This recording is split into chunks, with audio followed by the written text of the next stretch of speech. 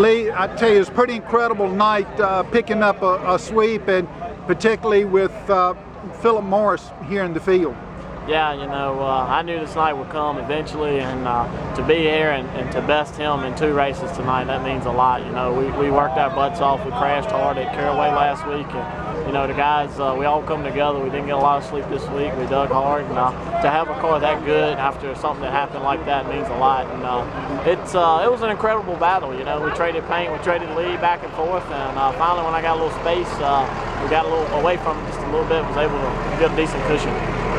Lee, this was a huge night for you in terms of the national championship picture. Ryan Preece having picked up 2 full field wins already this weekend, and you coming back to pick up 2. That's got to make this a huge night. It was for the national deal. This was a big night.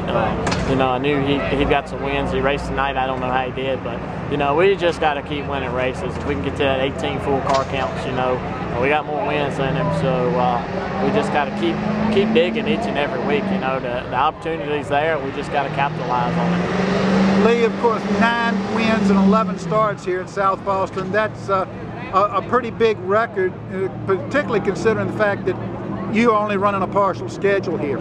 Yeah, you know, it's been a dream season at this place. You know, I grew up as a kid watching from the tower up there, and it's just a dream come true, man. I watched a lot of greats, David Blankenship, Barry Bagley, Elliott Sadler, all these guys racing, and this means a lot to be a part of it.